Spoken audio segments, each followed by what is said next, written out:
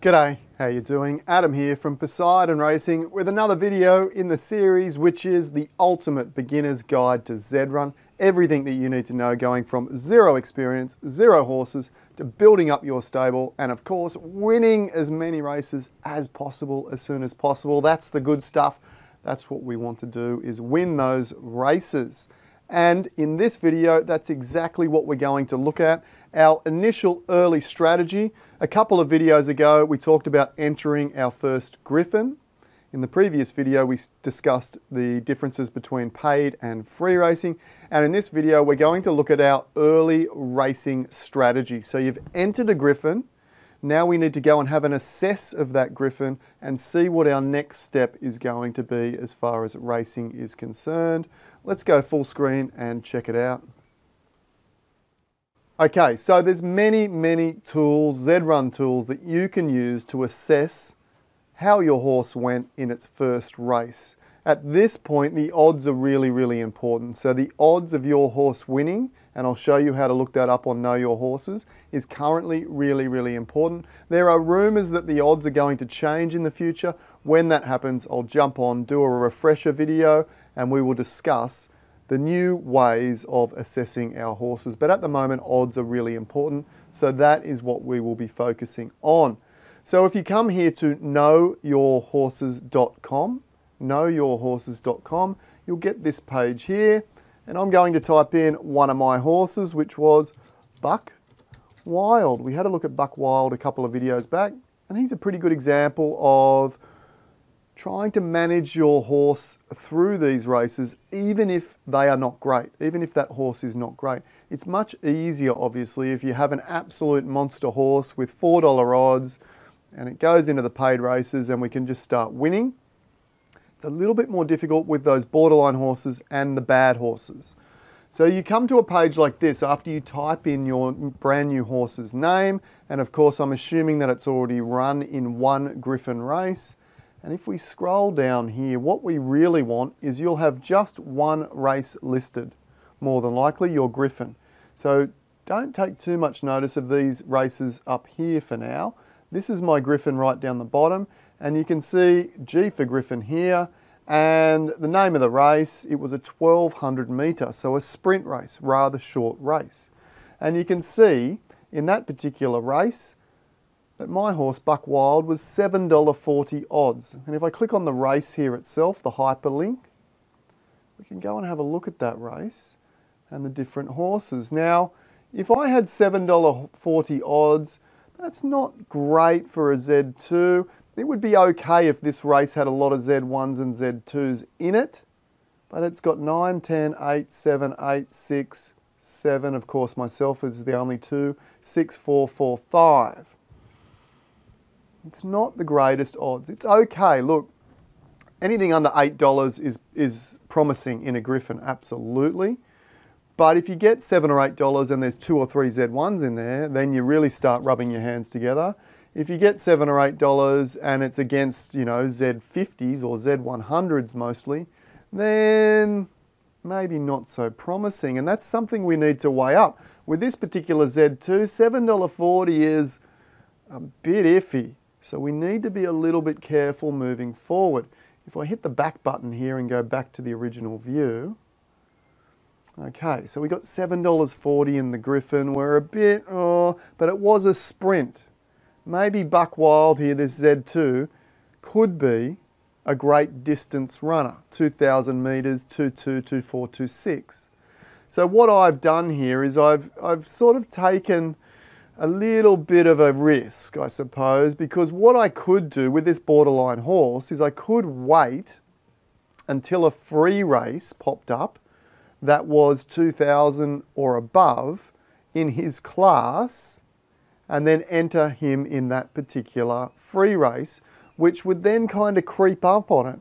If I entered that free race and he was still like 7s or 8s or $9 odds, I would know that, well, this free race is probably not the highest quality, so putting him in a paid race is probably going to result in 20s or 30 or 40 to 1 or $40 odds, which is not what we really want, to be honest. Now, before we jump right into that, let's talk a little bit about classes. And I'll leave the link to both Know Your Horses website and the Zed Run racing classes in the description below. So basically, when you race your Griffin, you have no points rating yet. Okay? But, okay, so you have no points rating when you race a Griffin, and these are the class categories for class 5, 0 to 20, then 4 is 21 to 40, 3 is 41 to 60, 2 is 61 to 80, and class 1 is 81 plus. This is also likely to change in the future, at which point I will update the video. Now, the Z numbers have a base rating. Z1 to 4 start with a base rating of 57. Okay, and if we look up here, 57 would start you in class 3. Then you have Z5 to 9 with a base rating of 37. Now keep in mind, every horse races their first race in the Griffin. Depending where you finish will depend on what class you are, but the base rating of 5 to 9, 37, sort of puts you somewhere around class 4. And then 10 plus starts with a base rating of 17, which is likely to have you somewhere around about class 5. Now that varies slightly depending on your result. As we scroll down, you'll see that for first place, you get plus 4 points, and then 3 for second, 2 for third, 1 for fourth, and then 0, 0, 0, 0 for 5 through 8, and then 9 is minus 1, 10 is minus 2, 11 is minus 3, and 12 is minus 4. And that matters because in the first race, you might have a Z10 with 17 points, and they come first. So he's already got 21. He'll be bumped straight into class 4. Now, of course, losing that first race as a 10 plus and losing points won't matter terribly because you'll be in class 5 anyway, because 17 was the base rating, and if you go minus 4, you'll be 13, you'll still be in class 5. Okay, but if you look at 5 to 9s at 37, it's a little bit similar. That puts you in class 4. But if you win, you'll get plus 4, you'll go to 41, you'll be in class 3. And if you lose, you'll still be in class 4, but with a slightly lower points rating. And as you go through more races and win or lose, you'll slowly climb or descend that class ladder. As I said, this may change in the future and I'll update you then. But it just matters in that first race. Based on your base rating plus your result will mean which type of class you are entering. And if we come back just to our horse, oh, another free race. Let's just hit refresh to see what gates are up. Gone already. I thought I was going to jag another free race there whilst we were playing. If I click on my stable here, and you can do this when you've run that first race with your Griffin, you can see these points ratings. These are your class points. 62, and the pinkish colour means class 2. The brownish colour is 3, and you can see those points would align with that. Stephen Curry here is in 5 with that green in the 16 there. And there's class 1 in that purple with anything over 80. So once you've raced that first Griffin, you can come and click on your stable icon and you'll see what class points you're on. Then you know what free races to look out for, because if your odds were not great, so this is where the strategy comes in. Let's lay that out now. If you enter your first Griffin and your odds are, say, 8, 9, 10 or above, then the very next race I would suggest is to do another race, to look for a free race in your class that is a variation from the distance that you just ran. So for example, with Buck Wild here, let's assume that he got some pretty ordinary odds like 10 to 1 in this 1200. And then he would have been in, I think, class 3. Yes, he was. You can see the next race above was class 3. So I should have, in the perfect strategy, I went into a paid race because I was impatient. But what I probably should have done is to wait for a long distance free racing class, free racing class 3, long distance, and enter that, and then gauge his strength by that next race. Okay, so if that next race, he's in a free race, we know that free races are weaker in general. So if he is not sort of under 8 again, if he's not 7s or 6s or somewhere around 8 or under, then I probably don't want to enter him in any paid races at that longer distance in class 3 or 2 or above either. So I can sort of cross that out. I say, right, well, that free race, it looks to be fairly weak, and you can check the horse classes and how many wins they have and get a bit of a gauge if it was a weak or a strong free race. But you can get a bit of a gauge there, and even just a rule of thumb. If you enter a free race and the horse is around 8s or 9s or 10s, you know, it's probably going to be, it's not always, but it's probably going to be 15s or 20s in a paid race. You can always test one paid race if you like, just to see. And if you are going to enter a paid race, make sure you stick to your own class, okay, and also enter the lowest entry fee races first. Again, like the free races, they have the weakest fields. And again, as you move up to like the $2.50 races, as opposed to the $20 races, the $2.50 races will generally be slightly weaker in quality. So slowly moving up until you know that you've got a monster, because you want to creep up on that. Well, in my strategy, I feel like it's best to creep up on that. So, okay, let's lay that strategy out. Let's try and outline that, what we might do now. So we've entered the Griffin. Our odds are not great. It's a 1200 race. It's a short race. So next we're looking for a free race in our class, in my case, class 3, at maybe long or mid distance to test that off and maybe give it a big green tick or X as if, you know. So let's say we go in the long race. It's a free race. It's long. And we're 11 to 1. We think, well, it's probably not a really strong field. 11s is not great. If I enter a long paid race, I'm probably going to be 15s or 20s. So let's cross that off as being a paid option. That's not a paid option. Okay, so we cross long distance, probably not a paid option. Now you could go and test 2,000 metres, 2.2, 2.4, 2.6 to be absolutely sure that your horse is no good at all of those. Now there are circumstances where a horse can be significantly better at 2.4 and not very good at 2.2. But it's very rare. So what I tend to do is look, if I've gone short in the Griffin, I'll then go long in a free if the horse doesn't look great in the Griffin. And then if it doesn't look great in that one, I might go mid-distance in a free race as well. And if it doesn't look great in that, I'm starting to think, maybe I should sell this horse whilst it's only got 3 runs under its belt, because it's unlikely to be any kind of champion in those other distances in between. I'm not saying it's impossible, because I have sold horses before that I thought weren't very good and they turned out to be pretty good. All right? But it's unlikely that you've got an absolute monster if it's not showing signs of talent at least one short or at least one mid or at least one long. Once you've got the short, mid, long covered and you're sort of not getting any signs of talent, chances are your horse doesn't have race talent that suits the current ecosystem. Keep that in mind. I'll explain what I mean with that at the end of the video. Stick around for that because that's very important also.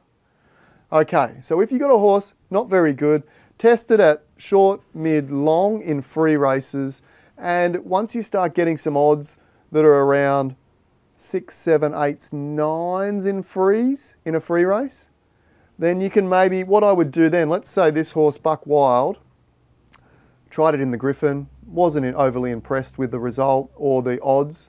Then I tried it in a long free race at 2.2, wasn't overly impressed there, but then I brought it back to 1600 in the mid distance, 16, sort of 14, 16, 18-ish, and he was getting $6 in a free race. Well, what I would do, rather than jump straight to a paid, I might try and focus in on that free race and try and enter another couple of free races just to see if he holds those $6, $7 odds at that particular free race distance. And if he does, then I would move up and maybe enter a $2.50 at that distance. And if he's still around 7s, 8s, I'm thinking, you beauty, this guy could be profitable in this little niche. And I might enter 2 or 3 of those $2.50 races. And then if it's still pretty good, I might bump up to the 5s. And if at the $5 he's still 8s or 9s or 10s, pretty good, that's okay. I might go to the 10 or the 15. And you can slowly build your confidence to see what your horse looks like. Now, the only variation on that is when you maybe have an absolute monster. An absolute monster. If you're getting odds below $5 in your Griffin, well, you can start sort of thinking that you might have something really, really nice. It doesn't mean that you absolutely do, because the Griffin might be significantly weak, a significantly weak race. And when you enter the next paid race, you might be 15 to 1, and that dream is sort of erased pretty quickly. But if you do have an absolute monster, so you're always best going relatively slow, testing the waters, and incrementally moving up through the free races into the low grade paids, into the higher grade paids, and then onwards. However, if you have an absolute monster, as I said in the Griffin, $3.50, $4.50 odds, something like that, then you probably don't want to race that in too many free races, because you might enter the class system, for example, where are we? At class 4, okay? And then if you start just entering and going up incrementally in the free races, you might go win, win, win and add 12 points on, and you might be straight up to 3. Whereas you could have got those 3 wins in a $5 race and got those points, and they weren't for nothing, if you know what I mean. Okay, so if you've got an absolute monster, the risk to reward can be to try that monster initially in a cheap entry paid race rather than a free race.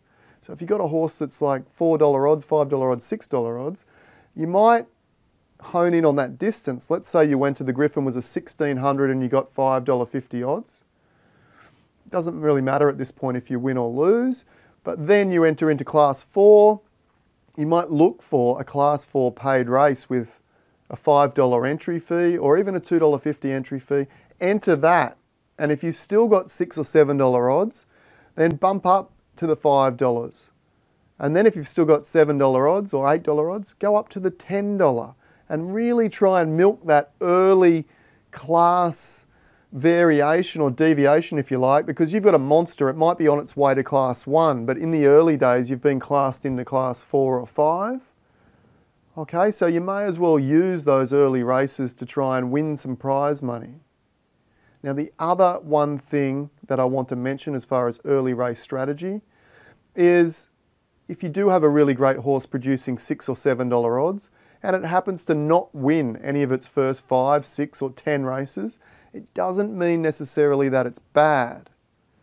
The odds are really, really significant in predicting the future of that horse. It might just mean you've got a slow starter, and I would focus in on where you're getting the best odds, and I think those wins will eventually come. Okay, so keep that in mind too.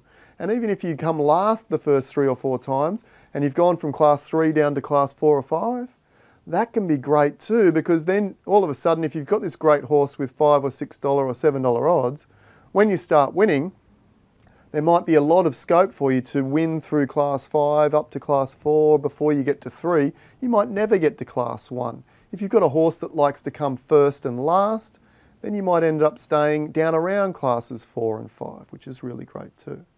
So let's just wrap that up. If you've got a horse that looks a bit suspect, getting, you know, larger odds in the Griffins, let's say 9s and above, then your best strategy, in my opinion, not any sort of financial advice, just my opinion from my race experience, is to look for a free race event in your class, which is a variation from the distance that you first entered. So if you entered a short race, try a mid or a long in a free race in your class, not up class, in your class.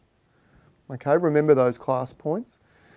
And then depending on the result of that free race, if you happen to get $6 or really short odds, you might be able to test the waters with a low entry paid race. If you're still getting 10s or 11s or 20s or 40 to 1s, $40 odds, then maybe try that last distance grade. So if you've entered short and mid, then find a free race in a longer race, like a 2000, a 2224, even 26.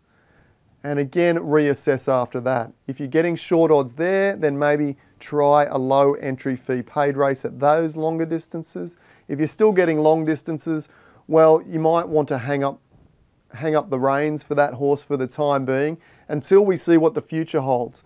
Now, you will have some choices at that point. Do you want to just sell that horse, or do you want to do you want to sell that horse, or do you want to maybe hold it and maybe the game opens up some areas or aspects that might suit your horse. For example, there are horses that are not winners. They might have run 100 races and not won, but they always finish like 2nd through to 6th or 7th. They're very consistent in that upper end bracket, but they don't tend to get the nose across the line first.